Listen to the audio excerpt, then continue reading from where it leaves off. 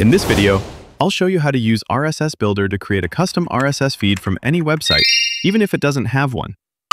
We'll go through the full workflow step by step, how to load the page, extract content like listings or updates, and turn that into a live feed you can send to Slack, Discord, Telegram, or embed on your site. It's perfect for job boards, real estate sites, price trackers, anything that updates regularly but doesn't offer an RSS feed. Let's get started and go to rss.app.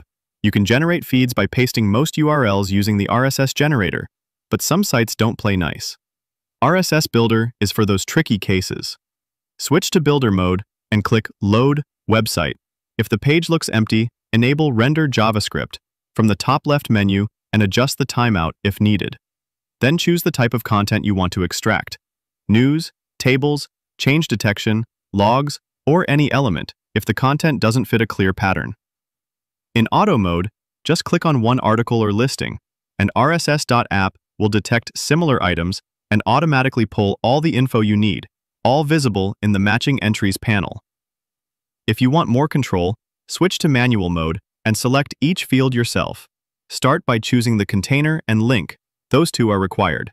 Then manually pick the title, description, image, date, author if needed.